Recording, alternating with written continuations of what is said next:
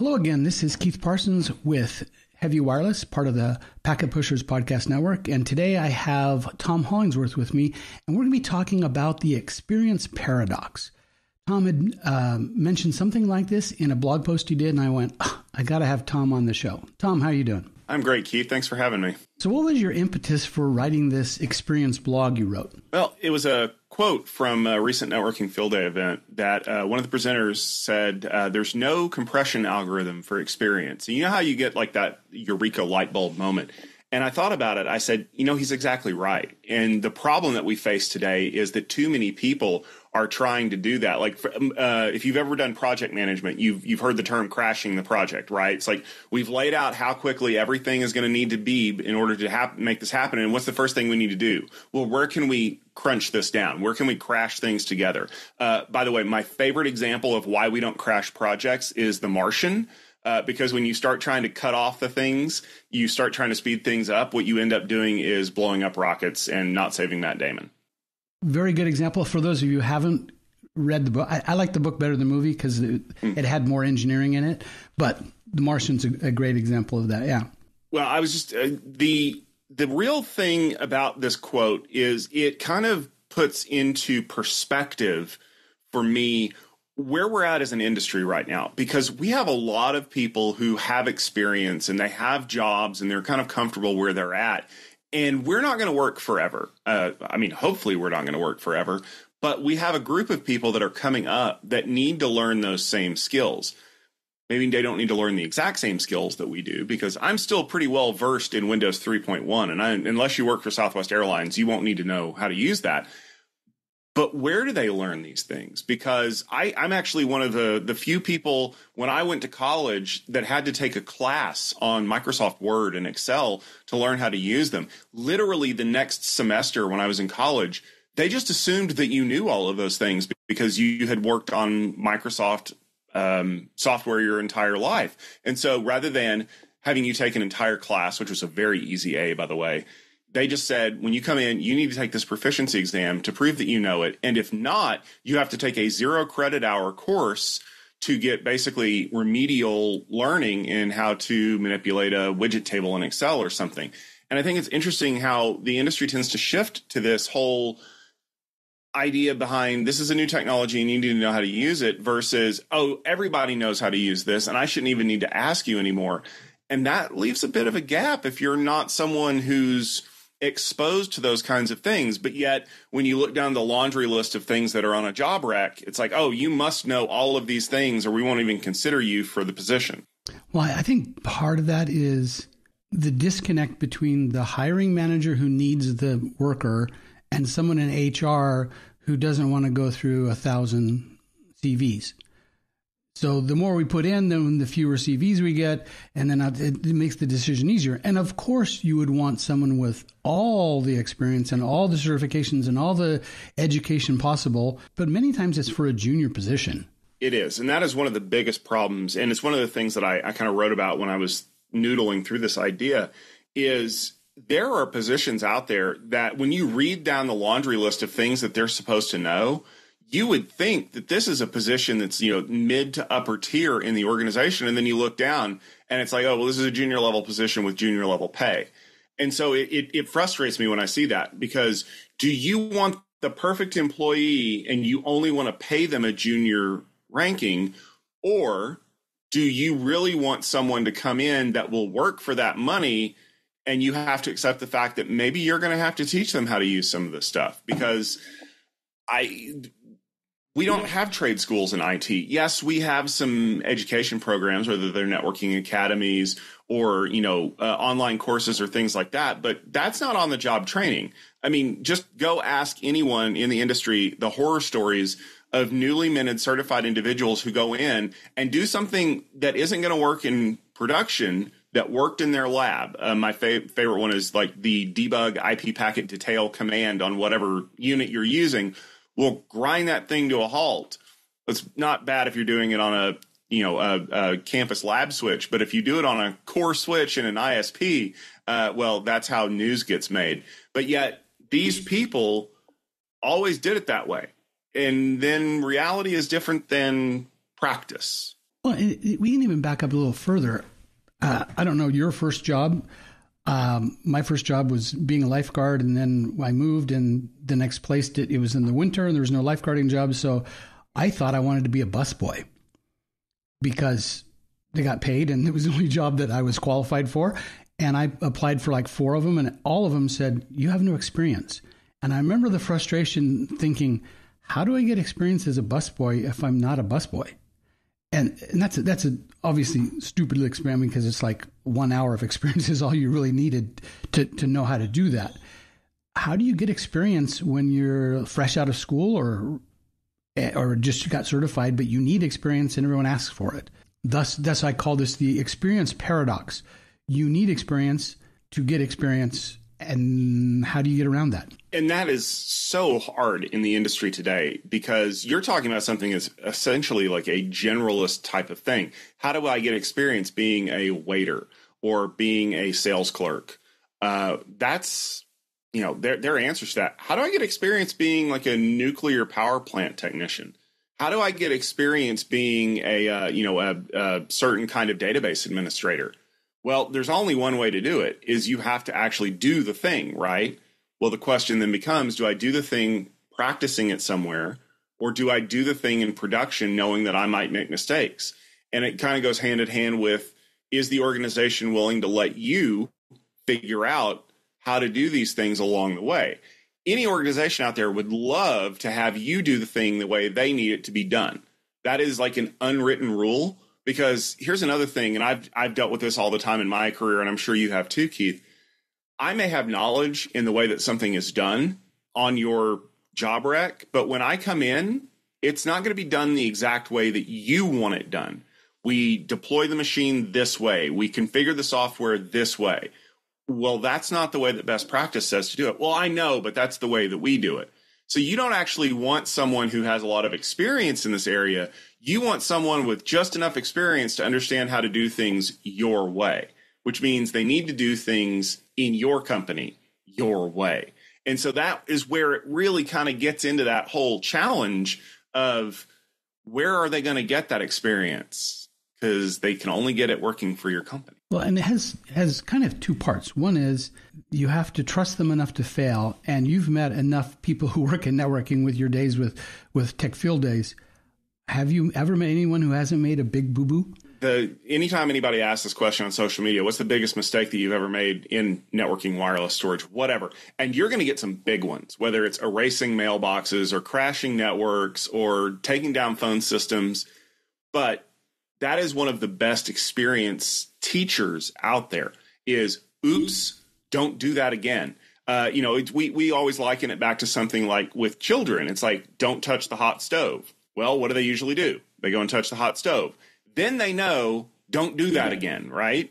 There are so many things. Like I remember back when I wasn't working for Field Day, when I was doing a senior engineer role, I would actually, when I would see a problem that I immediately recognized, I would have junior people working with me, and I would have them diagnose the problem with guidance to say, now you know what that looks like. So if you ever see it again, you know immediately how to fix it, as opposed to like messing around for hours trying to solve it, because that's what happened to me on my 3rd day on the job. I had to solve a bridging loop. I didn't know what this was. I didn't know anything about networking.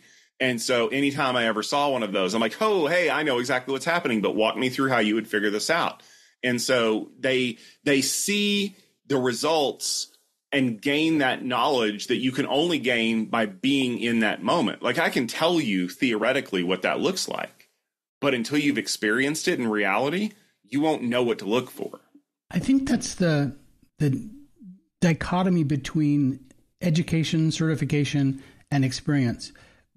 People who have experience, hopefully, are the ones writing the courses and the exams, and then the education component is supposed to bring you up to speed and make sure you don't make those stupid mistakes.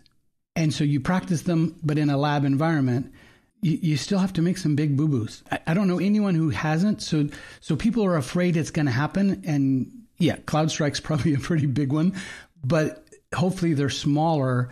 And I think that's where we have also an issue with the employers and the employees. Employees want to pretend they have the experience, but never have made a mistake. employers want you to never make a mistake on a production network, and yet you don't move forward without mistakes. That's kind of just what happens. Yeah, in a vacuum, everything works perfectly every time. We also like to refer to that as PowerPoint. Code always works in PowerPoint. But in reality, there's always a mistake somewhere. There's a bug somewhere. There's a thing that needs to be fixed. And some of it comes down to, and I'm gonna share an unpopular opinion with a lot of people. Some of it comes down to the fact that people just don't know what they're doing. And that's okay. Like, you have to be willing to step back sometimes and go, I think I know how to fix this, but I don't know for sure. And I do this a lot when I teach youth, because the first thing that happens with most of the youth is they'll do something and then they'll get it right. And then that's it. That's the end of their learning, right? I did this right once. So what I'm often telling them is, I don't want you to practice this until you get it right. I want you to practice it until there's no way you can get it wrong.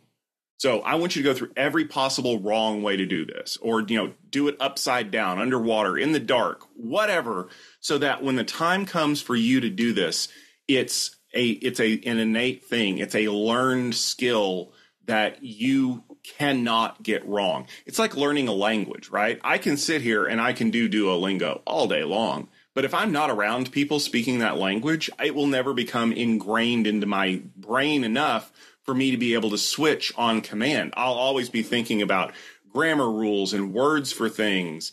And is my accent correct? Will they be able to understand me? Whereas, let's use Spanish as an example. If I moved to Mexico City for 6 months, I promise you my Spanish would improve instantly because I wouldn't have an option not to use it. Those are all true statements. But I would like to go, between the two of us, we have decades of experience. If someone's listening to this, how do you go about getting that experience? So in your language, it's moved to Mexico. When I was in my 19, I moved to China and I learned to speak Chinese, because you're right, you don't have any choice. Sometimes you have to make some pretty tough decisions to go and try things. Yes, that is number one. Nobody is ever going to get better being comfortable, and this is where we run into so many problems. Is people want to learn, right? But they don't want to stretch those boundaries. The number of times in my career that I've heard people say, well, I'm only going to study when I'm on the clock because I don't want to do this without getting paid. Well, you are paying. You're investing in your future. And if you're not willing to make yourself uncomfortable, to grab a book and read it in your off hours, you're never going to get better. So you have to start building that knowledge base, because no amount of beginner's luck is going to get you through a complicated task. You have to have, at the very minimum, an amount of knowledge that says, I know how these systems operate. I know how this works. Then you have to be willing to put yourself out there to tell somebody you want to gain experience in this. So whether it's, you're working in an organization and you're on the network team and suddenly you want to learn more about wireless. Okay, well, I've gone and I've read the CWNA book, so I understand a lot of the basics of wireless. Now I want to actually touch a thing. Maybe I'm not permitted to configure it, but maybe I want to look at it, see what the theory translates to in reality. You've got to be willing to stretch your knowledge base to get that experience. And maybe you'll find out it's not for you. But maybe you will find out that it's easier than you're thinking. And by showing that you're picking up these skills, not only have you made yourself more valuable, but the people on your team will see that and they'll be willing to give you more experience. Again, going back to my previous role where I was mentoring people, I would grab folks and be like, okay, this looks like something you might be interested in. Let's go see how it works. I want to show you how this thing operates. And sometimes people will be like, hey, thank you for that, but not my wheelhouse. I want to move on. I'm like, okay, that's fine. But if you're not willing to work with people, if you're not willing to expand your skill set, then you're never going to get better. I harken back to the first time I took a CCNA course. My instructor was Todd Lamley. He was teaching it. And like how you talk to your youth, I had just completed the first lab on the first router I'd ever touched, and I worked perfectly the first time. And he says, type this command, and I erased the command erased my entire config. I was quite upset at the moment, like, how dare you? It's just working perfectly. And he comes back, he goes, okay, do it again then. But I got it right. So I think one of the things that's helpful to get that experience, but not, is to have a home lab that's yours. It's not the lab at the office. Again, you're not getting paid to work on a lab. Some people love if they have that, but I've never met people who have that kind of that experience where they don't have to have their own home lab. But in your home lab, don't stop when you get it to work. Break it. And through your CCIE labs, it's all about fixing the broken, not about making it work right the first time. That's the easy part. So if you have a lab, when you get it working, the first step is to break it and say, I can do it again. Your example of, I don't know, lighting a fire with Boy Scouts, kind of hard to do it underwater, but upside down, yeah. In the dark, yeah. I mean, so find situations that you think you're comfortable with your lab. If you're comfortable, you're not learning anything. You're exactly right. So keep breaking it, or better, have someone else break it. Did you think your CCIE lab experience taught you more than being with customers and on real equipment? So it taught me a lot about the way that they wanted the test to work, but I learned more being out in person. I learned things that worked one way that didn't work another way that you'd never do in a lab environment. How many times have you written down a lesson and then in the margins of the book are notes? Never do it like this. Here's another way to make that happen. Or use this thing that's not anywhere listed anywhere in the curriculum to make this job a whole lot easier. There's the ideal world of education, right? Where I built this construct to show you a specific way that something happens. How many times have you ever opened up a book or a lab exercise and the very first thing you think is, I would never build it this way? Most people will say that, right? At one point, they're like, I don't even understand why you would do something this dumb. Well, it's because I'm trying to show you something very specific. So all of those, for anyone out there who's studying for some kind of a practical lab exam, anytime there is a question and at the bottom of it says, don't use the following term or command, they are looking for a very specific result. They want to see if you've studied B instead of A or C instead of B, because they need to know how you're going to implement that, or better yet, especially on the CCIE lab, whether or not you realize that choosing between B and C actually affects something you're going to do in 4 hours. But you wouldn't know that unless you understand the way. My favorite question about this, and I'm not giving anything away here, is on a Cisco router, when you number access lists, they're numbered in tens, like in BASIC. Well, there are certain questions that will ask you to insert a statement into a lab, into an access list, and number it 15. You have to know as soon as you do that if you reboot that router for any reason, it renumbers all of those statements, and so the 15 goes away, so you lose all the points on that question. You wouldn't know that unless you've programmed enough access lists and rebooted enough routers to know, oh, wait a minute, that is what happens. Those are the examples of experience that you can't get by reading a sentence in a book. Like, sometimes it is just a weird kind of, sometimes it's the catch-22 situation, right? It's like, I have to do this thing, but I don't know how to do this thing, but I won't know how to do the thing until I do the thing. And so you're kind of stuck with how you want to accomplish it.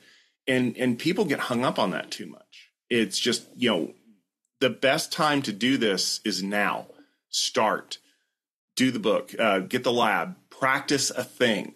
Half of the CCIE is typing. It's like learning how to type quickly enough to get the commands into the device to do that. And typing, if anybody out there who's gone, nobody's born a touch typist.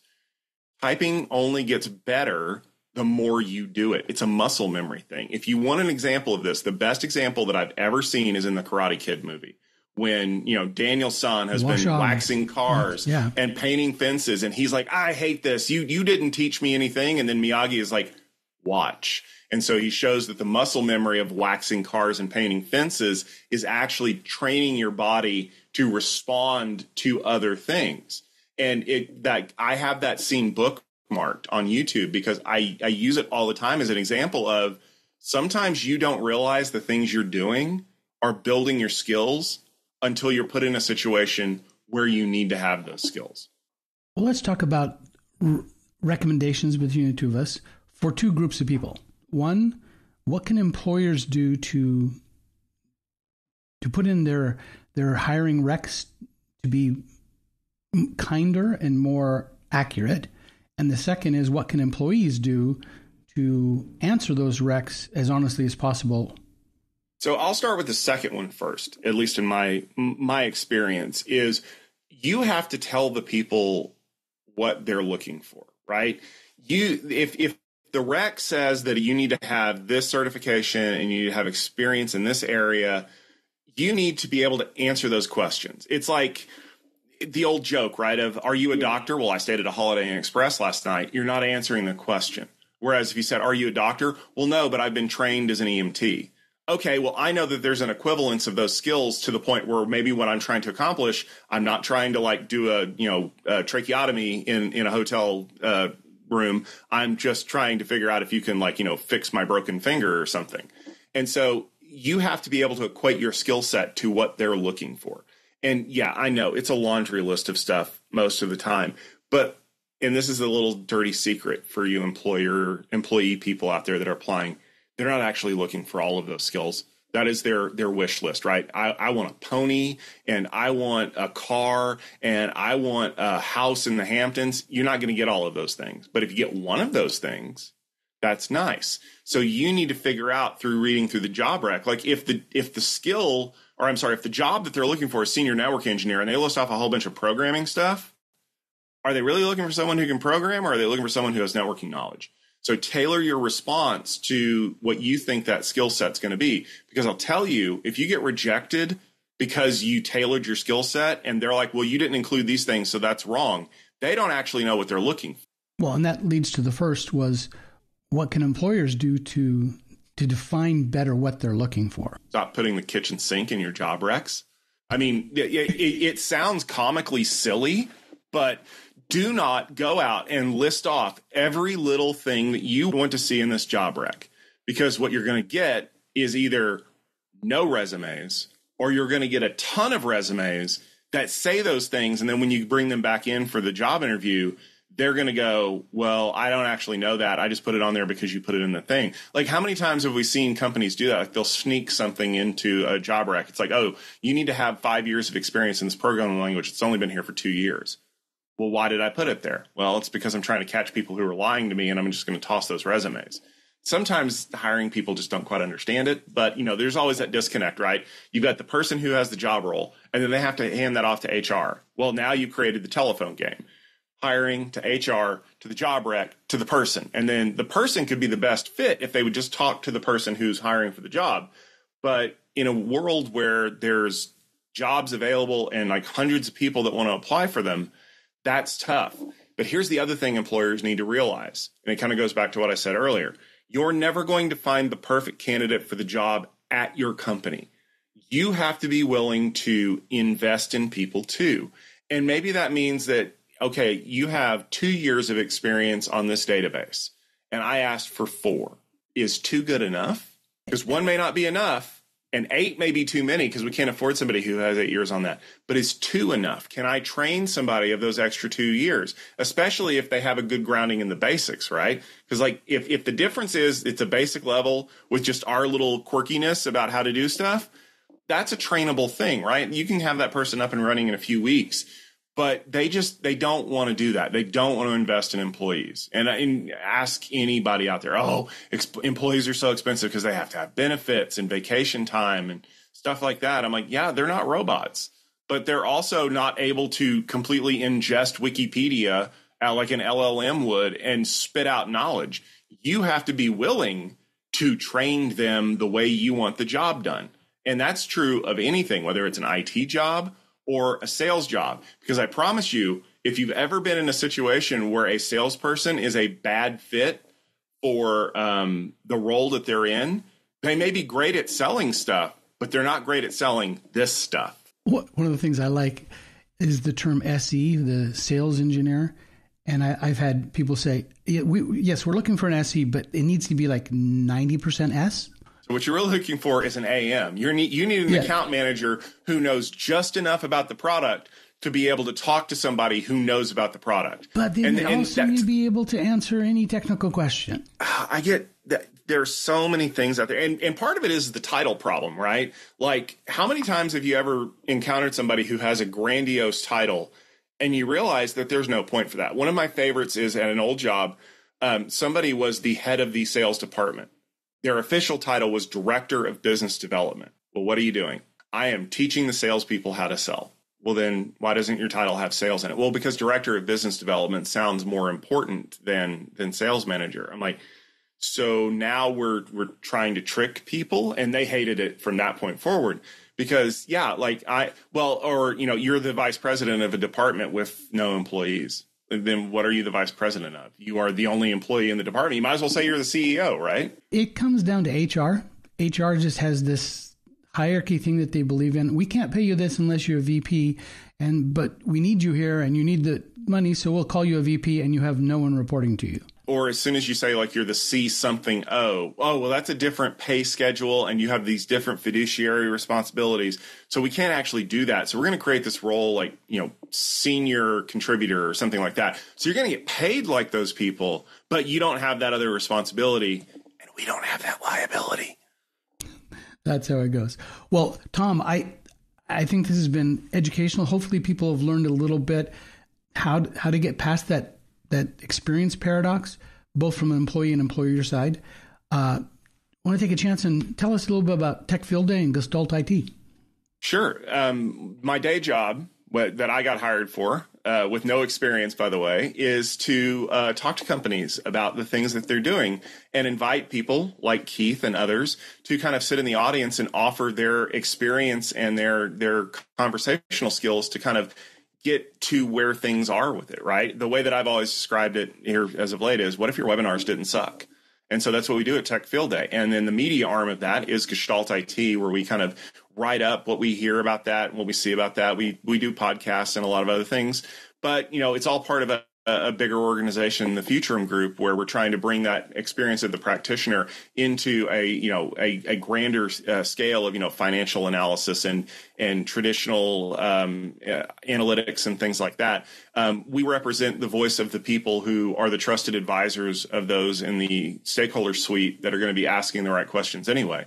And so, techfieldday.com is a great place to learn more about the event. GestaltIT.com is a great place to go to learn more about the media side of things. And then, of course, the Futurum Group, futurumgroup.com is where you can go to learn about all the other things that we do there.